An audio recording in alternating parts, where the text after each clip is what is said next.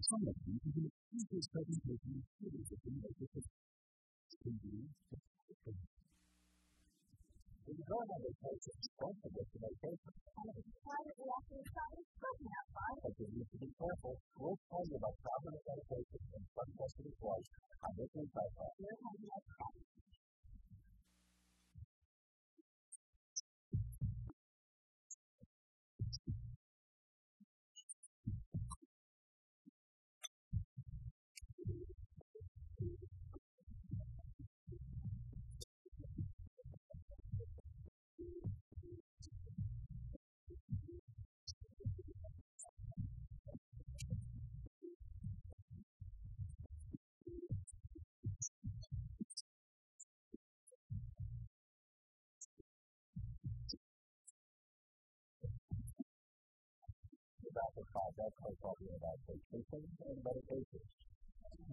One other thing we failed to mention before our break was that when you keep your medications when you're on vacation, because the last place when you're traveling, things on the car trip across the country, you're out visiting Civil War sites or whatever you are as you make your cross-country trip, you don't want to leave your medications in the glove compartment or in the car because of the fact that the temperatures can certainly reach 100 degrees. When you open up that car door, you get hit with a blast of heat. Everything is very hot in there. So if you are traveling like that, you might want to keep a little cooler with some foam, or so you can get some ice in your motel or hotel that you're staying at and put that in your cooler. If it's software and cooler, which doesn't have the greenhouse effect, I've never known. I don't know that. I don't know that. If the response is really hot, so I don't know whether it's bad for you. I really don't. A little cooler is a good idea. A little cooler, and you can buy you don't have to bring a big cooler from home. You can go to the store and for a couple of bucks you can buy a small cooler and just take it with you. One of the things that people can think about too is if they use insulin or anything else with a needle to make sure you have a carb container, some of the situations dispose of your needles. It's also in a brown bottle for a reason. There's something about that. They're in brown bottles because light does affect your drugs. It will broken down. So that's the whole brown bottle. Do you provide 100% protection for your medicine? Those bottles actually provide 100% protection. And your medication is good for at least a year in those bottles. But they don't provide protection. No. Some of most do. It's very good environment. So there's some drugs that I think will benefit from going in. Again, that's critical, especially you want to keep the moisture out of your bottle. We're talking about that actually the medicine cabinet and the doctors coming out of it. That's critical. And every time I have the opportunity to go out and speak to groups, I tell people, don't put your drugs in the medicine cabinet because it's the worst place in the world. Don't do it. Well, it sounds like we're going to talk about drugs in front of the side, but in a way that I think benefits people. Drugs can actually, certain drugs can make people more susceptible to sunburn and sun damage. Maybe you can tell us about that. A lot of them are so common. There's lots of common drugs that people take every day that appear to be very innocuous. It's not going to hurt them. And you go out and you cut the grass, or you're working in your garden, you go to the beach, and you expose yourself to sunlight, and all of a sudden you feel you're more red than usual. And I usually tan it, I don't burn, I don't understand what's going on. Well, there's a bunch of drugs that people take that have the ability to make you more sensitive to the sun.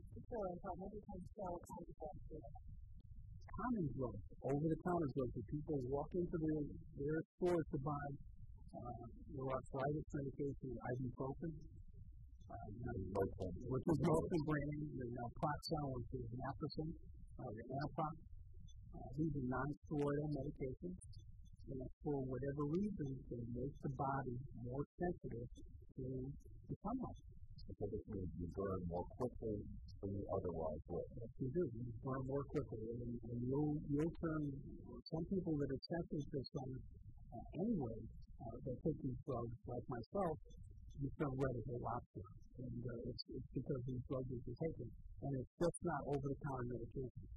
I should point out, we know now that sun damage, sun is not really good for your skin. That's right. From the days of people finding baby oil and going to the beach. Baby oil and iodine, I remember. Baby oil and iodine. Or people sitting at their reflectors, it's really not good for you. And the damage that happens if you're taking a medication is real damage. Yes, it is. Not just a cosmetic change, it's really considered associated. And if you're not worried about cancer, it also makes you look old earlier. So you get lots of wrinkles. Lots of wrinkles. How is it also a common prescription that could also do it? Well, one prescription drug that comes to mind that is very common in this area because Fairfield County seems to be lots of people being treated for Lyme disease because of toxins of our deer population. Named after Lyme, Connecticut. Right? That's right. This is our disease.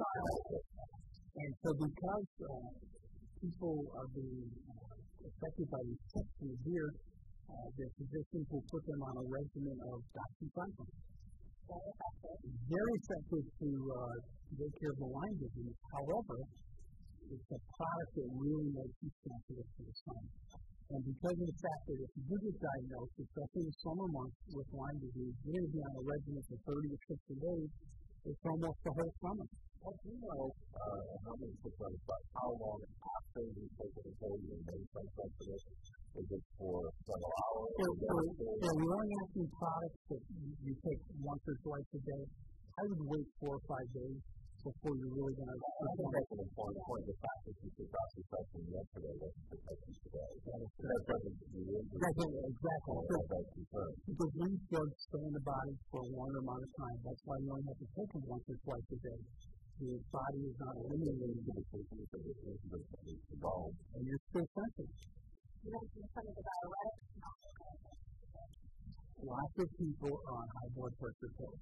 And some of the side effects of these high blood pressure pills are you get a little bit of water retention. So there's combination products out there that have diuretics in them. So you take your blood pressure pill and you're doing what you're supposed to be doing every day you take it, your blood pressure is under control, and yet again, all of a sudden, you seem like you're becoming more sensitive to the sun. It's the particular work of the thiazide diuretics. So that's something that often come in combination with the other part of your blood pressure pill that are going to make you more sensitive to the sun. Different up with the labels of these brand names always have these ingredients, and one needs to look at the ingredients to see what's in some of these combinations. And it's important when you get your prescription vials to read the label, not only the prescription labels on it, but the jewelry labels that are attached to the vial, because it'll tell you that this drug may make you sensitive to the sun. You need to wear sunscreen protection or additional clothing, long-sleeve clothing. What do you say more about that? How people can really protect themselves? When you take these, well, first of all, everybody should use the sunscreen, and especially in the summertime when you're going to be out for extended periods. If you're on these medications that make you sensitive to the sun, it's very important to wear sunscreen. Because the sun is hours, it can be less than it says on the bottom. Yes. So it says 2 hours. It's not you're not having 2 hours. That is correct. And if you can wear sunscreen with a rating of 45 on it, that's really the maximum protection that comes out of the sunscreen. Save yourself some money. 45 and over is all the time. That's extra for the 100. There's no reason to get to 60 or 100 because it's not going to protect you any more than what that 45 rating is. Is that right? But it's important to apply the sunscreen liberally before you go out. And if you're going to be out for an extended period because you're on the beach or you are working out and you have a picnic that you're attending, you need to apply that again also. Perhaps an hour or 2 out from the it's going to come off and off. There's about 15 seconds left. You also wear hats and protective clothing all the time. Hats, long-sleeve shirts if you're going to be working out in the garden because you need to protect yourself from the sun. There's no reason to expose yourself to any harmful rays that you really don't need to. Lastly, some of those concerns with things like maybe photosensitivity, sensitivity, looking after a doctor. Ask your doctor or your pharmacist, and they will give you the right Bob, as always, thank you so much for coming on our show, giving us your so much great information. I really appreciate it. Thanks for the invite. When we come back, we'll have today's high subject. Right now, let's take a look at some of the upcoming events sponsored by Norwalk.